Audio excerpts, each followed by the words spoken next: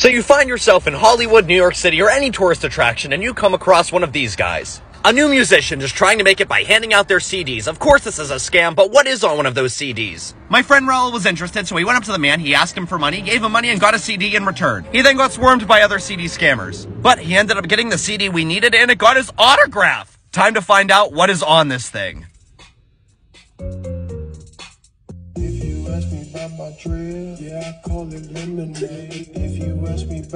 Some horrible music, but hey, at least there was some music on it. So if you want something fun to do, go get a CD off of someone on the street.